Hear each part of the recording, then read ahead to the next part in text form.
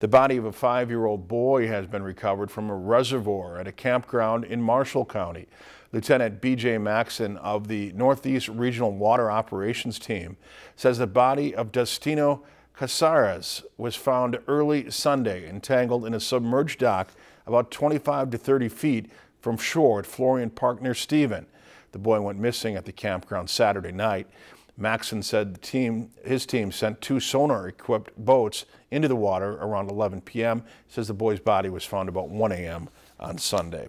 If you've enjoyed this segment of Lakeland News, please consider making a tax-deductible contribution to Lakeland Public Television.